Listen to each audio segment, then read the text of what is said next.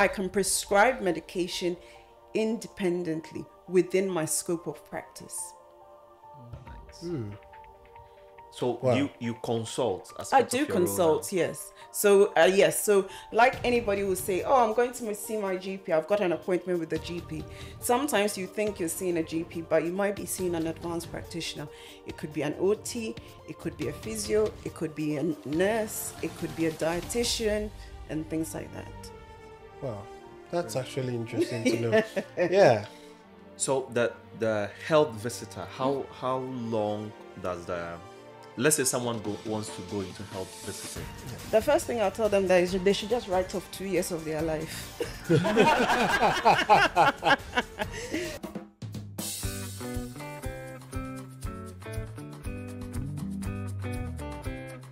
Hello guys, welcome to yet another episode on your favorite podcast in the whole wide world. Today we have a special guest with us, as you can see, and we'll allow her to introduce herself. My name is Brenda Vardin. I am an advanced nurse practitioner working in primary care. Brilliant. Advanced nurse practitioner. I've heard about that a number of times, but I didn't understand exactly what it means. So an advanced nurse practitioner is a nurse who has worked to a master's level in their special field. So you can have an advanced nurse practitioner in secondary care, which is in the hospitals, in different specialities. You can have an advanced nurse practitioner in primary care, so working in GP surgery or working in the community, like a community advanced nurse practitioner, so seeing patients in homes and things like that. And you can have them in private care as well. So we've all gone to train in our specialist areas that we work to be able to deliver high quality care. You don't only have advanced nurse practitioners, you've got advanced occupational therapists, you've got advanced physiotherapists, you've got advanced dietitians, you've got advanced pharmacists as well.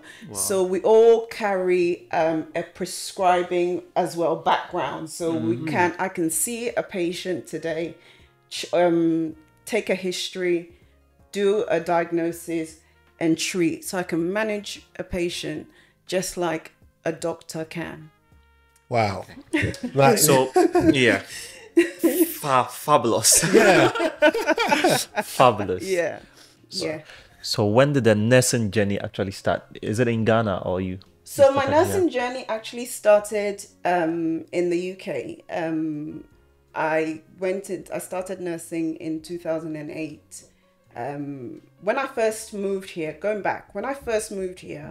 I just moved here after my BEC. So I wrote my BEC in April, like everybody does. And then we're like, okay, long summer holidays, And my mom was like, why don't you people come and visit, So it was like, okay, we're coming to visit. Young girl, I'm like, okay, when I come, I'm coming to buy my stuff and then I'll go to secondary school with it. But then when we came, she was like, well, you guys are of this age. Do you want to stay and things? I wasn't of the opinion of wanting to stay fully because I wanted to see my friends. That time your friends are more important than your parents. And, but she made obviously being the head, she made the final decision, discussed it and said, no, you guys are staying. So we stayed here, and then I was like, so what am I really don't, I was looking to go to Achimota school, secondary school. It did happen. So I was like, okay, right, we're here. Went to college. Even though I'd done my BEC, it wasn't regarded here as a high education enough to go to university, secondary school here. So I went to college to do what we call GMVQ in maths and English. And then I did a science subject because I was fascinated with science. I love science. It just, something about it just fascinates me. So I did my maths, English, and science. Those are three things you kind of needed. When I did that, then I decided, okay, right, I've got these three things. Can I go to university now? Then my science teacher at that time, she was Ghanaian, Mrs. Boateng. She said to me, Brenda, you're very good. Why don't you go and do nursing or midwifery? I said, no, Mrs. Boateng, that's not what I want to do. I said, that's not what I want to do. She said, no, Brenda, you're very, very good with your science. You know, in chemistry, you're always showing up. In biology, you're always showing up. And I said, so when I sat down with my mom and I said, and my mom was also pushing me into that direction. She said, as a nurse, you always have a job. You'll never be out of a job and things like that. So I said, okay. Then when I finished my course, you have to get your transcripts. So I got my transcripts from my college, and then I applied for university through UCAS, like you do. And honestly, I never read my my personal statement from my teacher, because back in those days, your school or your faculty would have to write personal statement on your behalf. Oh. And my Mrs. Boateng, who was our faculty head, said to me, wrote in the personal statement, do not take her for a diploma. She's better than a diploma. Take her for a degree. But I wanted to go and do a diploma. Wow. Yeah. Wow. I wanted to go and do a diploma because it was easier. It wasn't as full on as the degree. So I wanted to take it in bits. But she had written. So they actually when I went for my nursing interview, the panel, there was about 3 panels, and they said to us that we've seen your letter from your university, your head, department head, and they've asked us to offer you a degree. Would you want to take the degree? And I said, I would like to take the degree, but I think I want to see what it takes. So then I was offered a diploma pathway. Then I could do an extra 60 credits when I'd finished to top up to a degree. So that's what I did. And I did that at Kingston University. Brilliant university. Great. Yeah. So when did you complete school? I've qualified as a nurse in 2008. 2008. Wow. How many years now? Too long. Yeah, that is like 16 years. Yeah. No, I started in 2008 and I qualified in 2011. 2011. Just before the Olympics, I qualified. So that's 13 years. That's 13 years ago. Yeah. And within those 13 years, take us through that journey up until where you are now. So I qualified. I've always said, I'm a nurse through and through, but I love surgical nursing. I love surgical nursing. I love seeing my patients, not for a very long period of time, but that short, sweet intervention and letting them go. You know, so my first job was a gynae ward at St. George's in London. I did my management placement there because as a nurse in your third year, you do your management placement. So I did my management placement in a gynae ward, and then I was offered a job after. So I worked there for about 2 years. And when I worked there, it was amazing because I could get to go to theater to see the surgery happen, the myomectomies and things like that, you know, and then after that, I wanted a bit of a change. So I went into plastic surgery. Oh, wow. Yeah. So within the same hospital at St. George's, I got another job in the plastics ward, and it was brilliant. And because it was plastic surgery, we were treating both NHS and private patients. Because some patients would have actually paid, and sometimes there's contracts where some doctors and the hospital have the agreements and stuff like that. So I worked in the plastic surgery ward, And I saw some really interesting things. So gender change and things like that. It was quite interesting. You go to work. That was years back. Years So back. it didn't start now. No, that was years back. So I saw a couple of those, and then after a while, I left plastic surgery, and then I was like, okay, dibble dabbing here and there, a bit of this, a bit of that, gastric, surgical, and diabetes, endocrine, been all there. And then after a little while, I was like, oh, do you know what? I want something something more, So I felt pregnant with my son.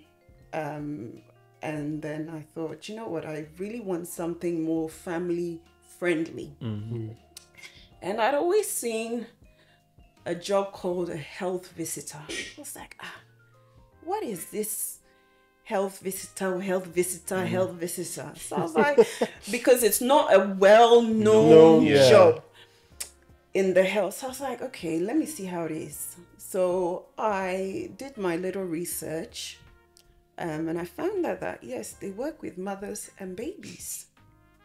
It's like, but only midwives work with mothers and babies. Come on, at the end of the day, how hard is that, So then I did my research. I applied.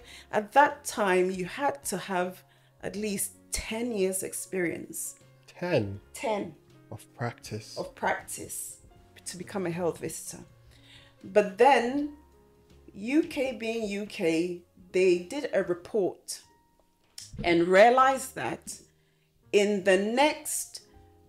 this was in 2013, in the next 5 to 6 years, the current health visitor at that time would have all retired by 2024, this current year.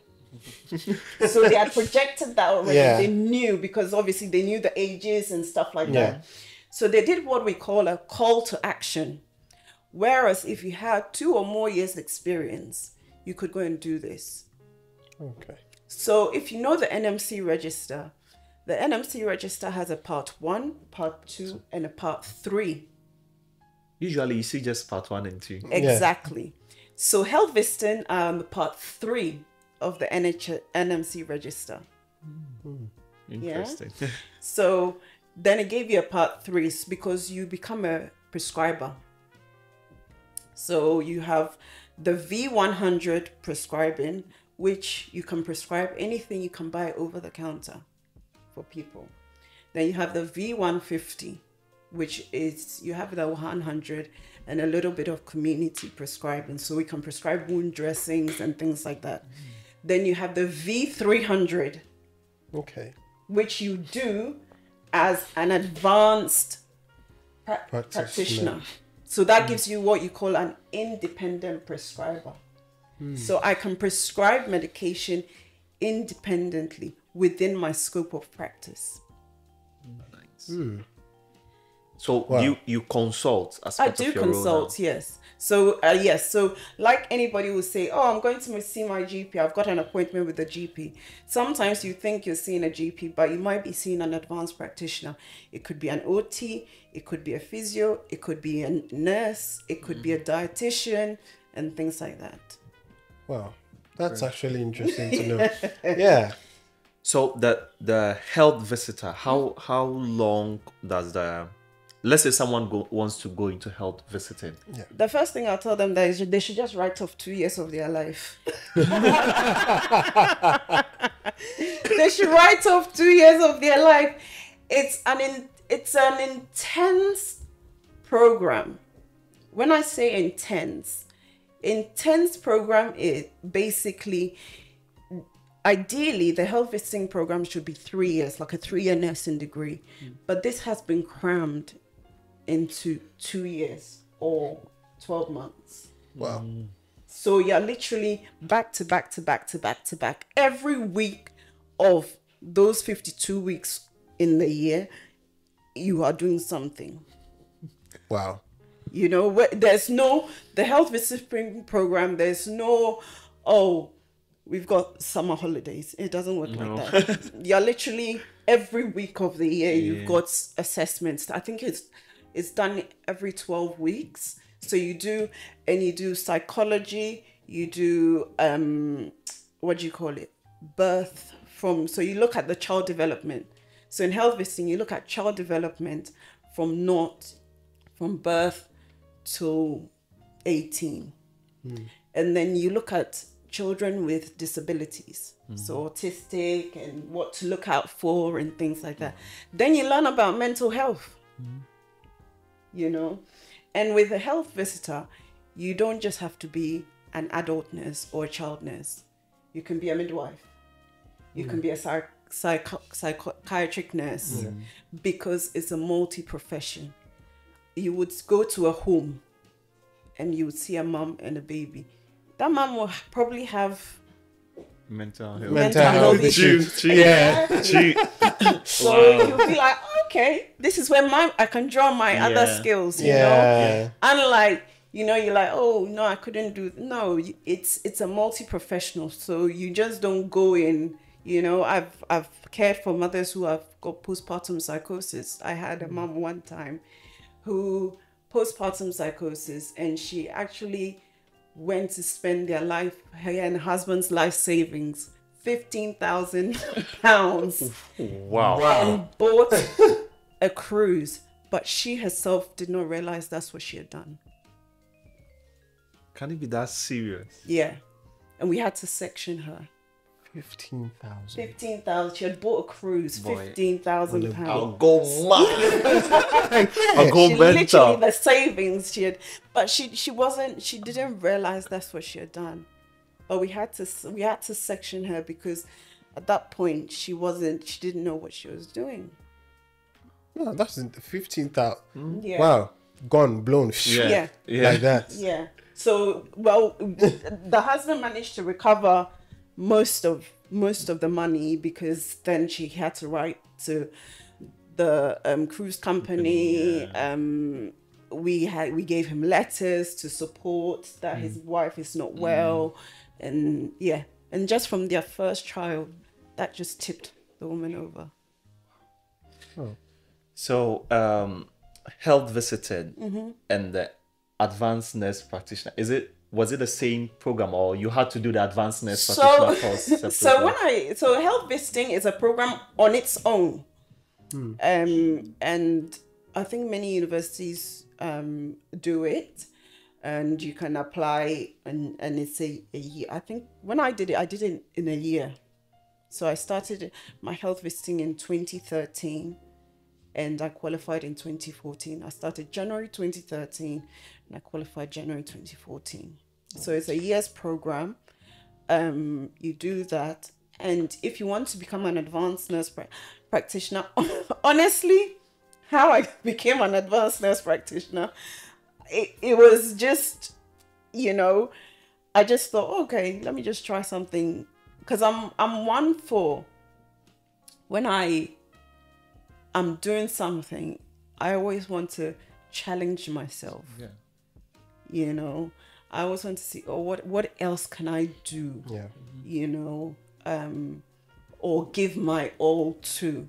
So advanced nurse practitioner, after health visiting, I worked as a health visitor for about 4 years locally. And then you then grow, and then you become like, okay, am I getting complacent? Is this going to be just it? Yeah. I've seen it all. I can't, Yeah. and that's not what I wanted. So I was like, no, let's leave this here, and then because they were withdrawing funding and stuff, and I wasn't seeing my line manager as regularly, because health visiting is lone working is very high in health visiting, because everybody has their sort of, I'll say, patch they work. Yeah. So you could have let's say the whole of Basildon. You'd have West Basildon, East Basildon, South Basildon, North Basildon. And maybe with the West team, you have maybe Langdon Hills, just a small patch of, you know, mothers and stuff like that, you know, and they'll all come to you. You hardly see your manager. So I used to see my manager maybe once a month, once every 2 months. And for me, mentally, I wanted to protect my mental health as well. Yeah. So I said, I need a manager where I can, if something is happening, I can run and say, come here, this is happening, we need to do this. Yeah. You know, I was going home. I used to remember having sleepless nights because I've seen a child and I want to bring that child home with me because the child's not in a great place. But how do you do that? Yeah. You know, it's not your child. Yeah. You know, it's not your child at all. So I remember I was speaking to my husband and he said to me, you're not sleeping, you know.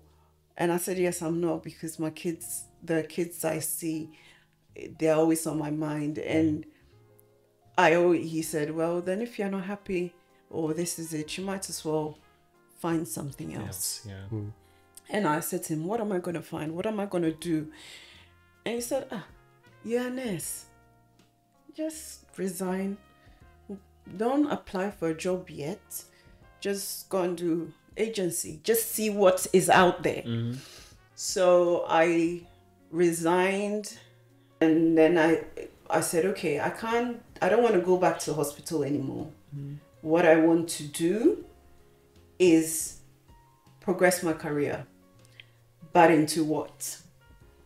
So my thought was, okay, I've got my health visiting. My health visiting, I've done my prescribing, which is the V100.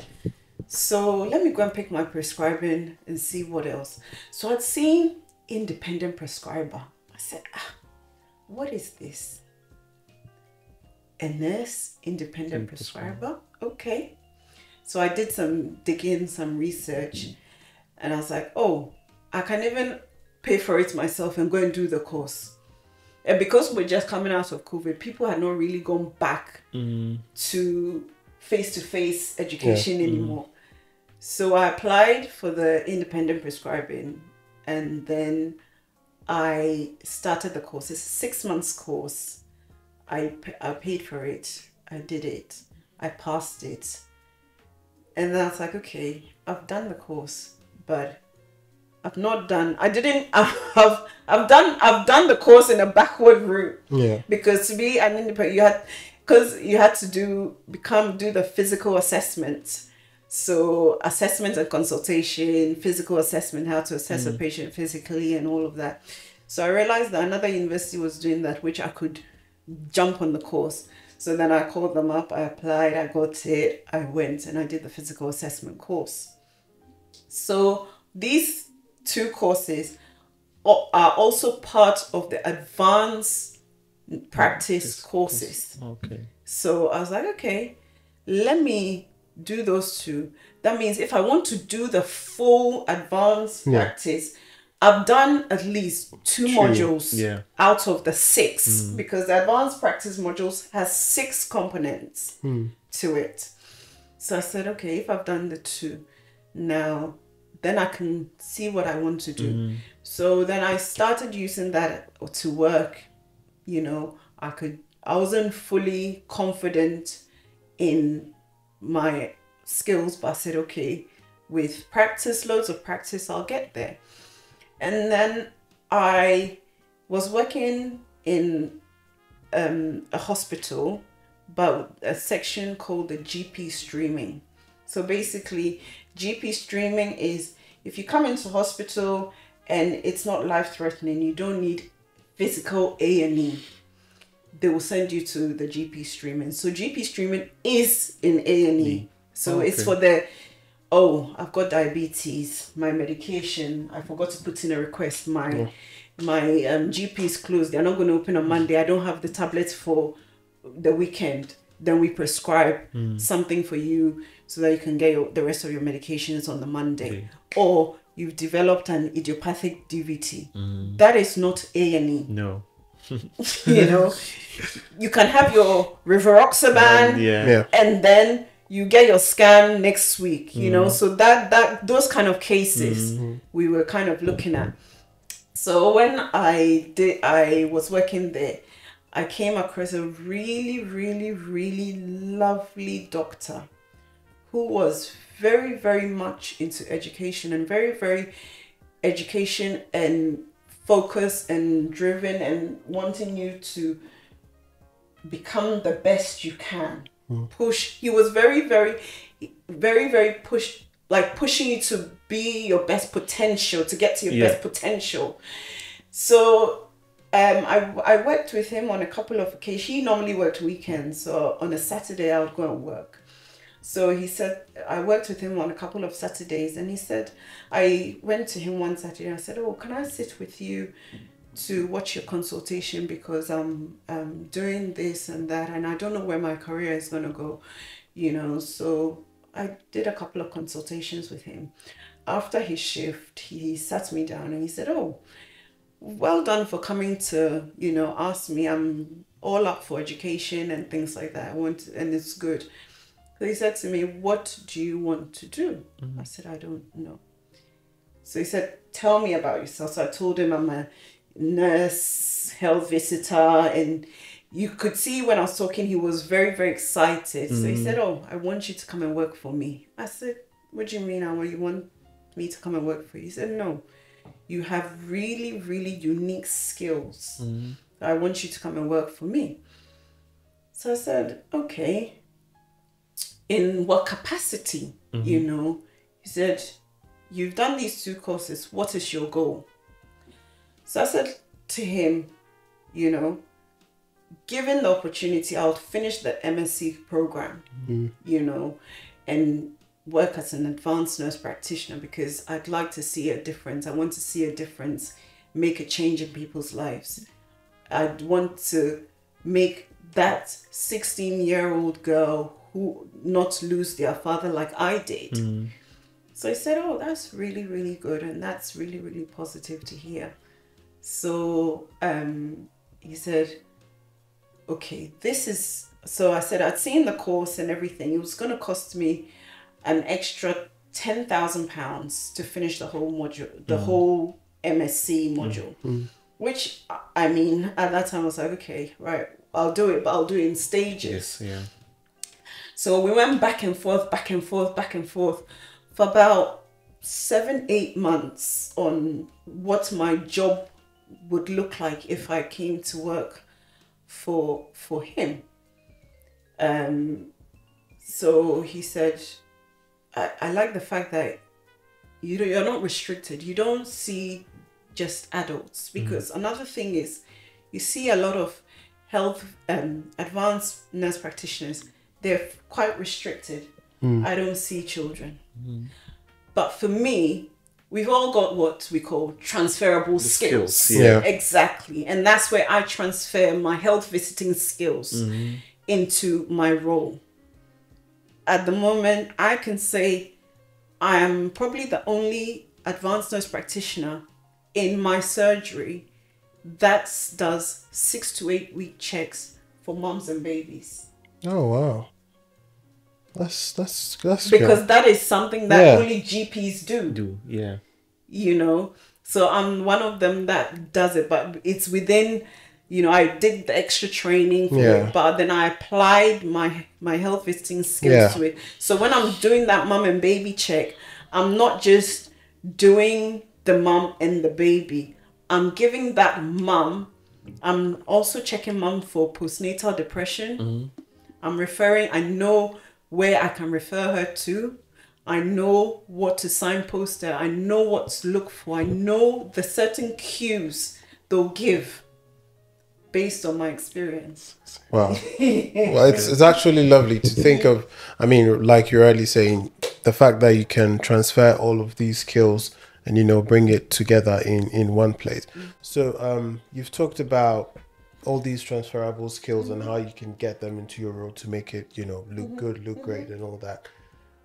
What if someone wanted to get to the ANP role, what's the advice you'd give them? What's the step you tell them to take? I will tell them to make it unique. Don't follow what everyone else is doing. You know, if I went and I did what everybody else is doing, would I be here? No. My role, make yourself stand out. As I said, I'm a health visitor. Not a lot of, I'll say, are people that come from the Africa, Nigeria, be it Ghana or any of these countries. When they come here, they're working on the wards. Don't let the ward be your end point. Explore other things. Yeah. You know, go and look at health visiting. Go and look at school nursing. What do they do? How can your role, and start putting yourself out there. Try it. Even if you don't know how to go about it, get in touch with people. Call that manager of that center and say, listen, I just have an interest. Do you know, can I just come and volunteer a day or come and see what you are doing? You know, if you're on placement as a student and they give you all these childcare placements to do, go and see what they do there. And that's the only way you can transfer, you can make yourself different and advance into your role. Because yes, we've got advanced nurse specialists. Yes, specialists in cancer. Great. You eat, breathe cancer every day. Amazing. You know, you've got advanced nurse specialists in gynae, you know. But I want to be able to, I always say I'm jack of all trades, but I'm be versatile. Exactly. Versatility is very, very important. So is that before or after going to the AMP? Because do you advocate that people get these skills before going into the AMP yes, program? I would say yes, because when you apply to do the AMP program, you have an interview. You have an interview with my university. I did it at. I had an interview with the course leader. And then I had an interview with who's going to supervise you. Now, based on that interview, they can say whether they'll take you or not. So it's not straightforward, like you can just apply for it and then you get it. No, because you have to have somebody who will supervise you. And the person who can supervise you has to be of a consultant and above, or a registrar and above. Okay. I didn't know that. Yeah. So it has to be. So my supervisor was a GP consultant and a clinical director. So that's who supervised me. You know. So because you can't just say, "Oh, I'm going to be an AMP," because it's a band 8 role. Okay. A band 8 is an advanced nurse practitioner band 8 role, band 8A. That's where you start from. Wow. You know, so if it's a band 8 role, you're not going to have a band 7 or a band 6 supervising you. No. Exactly. It has to be a doctor or anyone above. Wow. Or another AMP with 3 years more experience. Wow. Band 8. Yeah, like that is incredible. But it's not hard. Especially now, the kind of quality of nurses coming with different mindsets, not taking, you know, the normal status quo. You know, we've got digital nursing, and you know, so with that kind of you can do it. You know, there's a lady I follow on Instagram, and she even aspired me even more, because she qualified as a nurse only 3 years ago, and she's a clinical nurse lead. How is that possible? When I qualified in 2011, I would not have thought, oh, I can become a clinical nurse lead in 3 years. No. But no, she's like, oh, I'm a clinical nurse lead, and she's really worked her way up there, you know, within 3 years. So if you can put yourself out there, I don't see why not. Great. Yeah, That's it's interesting. marvelous. You should definitely have some sort of inspiration from somewhere to have gone through all of this. I think for me, my inspiration comes from my childhood of when my dad passed away. That was my I'd say my U-turn, you know, and working in primary care now, I can see how I can make a difference and not make, as I always say, another 16-year-old, you know, feel that they've lost everything. Because that's how I felt when I lost my father at 16. So I'm always pushing, how can I help that child not lose what I lost? Yeah. You know, that's, I mean, I will ask one last question before if Francis has anything. As an advanced nurse practitioner, and as a person of color, what are the challenges like? What should people look out for? Those who are, you know, because people are really interested in going there. I think I met you guys at the networking event, and like that lady said, the glass has been broken. Let's challenge everybody else. You know, I don't say Dr. Nim.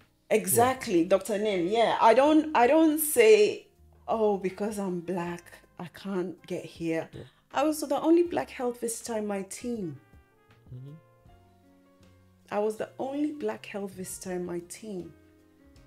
But that didn't make me think, oh, I can't do this, I can't do that. No, because at the end of the day, if I can push myself to get, clearly I'm here because somebody has seen something in me to give me that opportunity. So if you've given me that opportunity, I'm not going to let you down. No. I'm going to work and make sure I work to the best of my abilities. And make that change and make that difference. You know, so it's about, yes, I'm a person of color, but at the end of the day, I need to push through because at the end of the day, I might be inspiring somebody else. And that is it. Great. Like, it's really been an interesting discussion because this is the first time I'm ever hearing about health visiting, or there's an actual program for it that people do it, and then they've got a title as a health visitor and all that. And they're called specialist community public health nurses.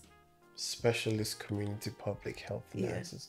Wow, it actually sounds good. So when I sign out now, I've put advanced nurse practitioner, health visitor, SCPH. All the signatures. Everything should go there. All the titles should appear. Because just like doctors, you see MD, you see what? FCH, MD. Exactly. So why can't we let it appear? Even if you're a chief, put chief. What? Let it be there, because at the end of the day, it wasn't handed to you on a plate. You worked for it. So why aren't you proud of it? Definitely. You know? Anything from you, Francis? No.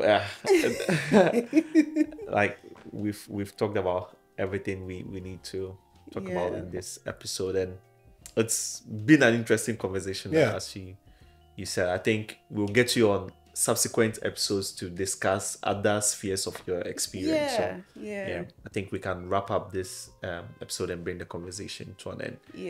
Thanks so much for staying tuned in with us till this point. I know it's been a long conversation, but it's been an interesting one as well. If you enjoyed this episode, please click that subscribe button. If it's your first time, click the like button. Tell someone about FNF Catchy Dialogues. Share our video to your friends and family. And until we meet in the next episode, it's peace. Bye.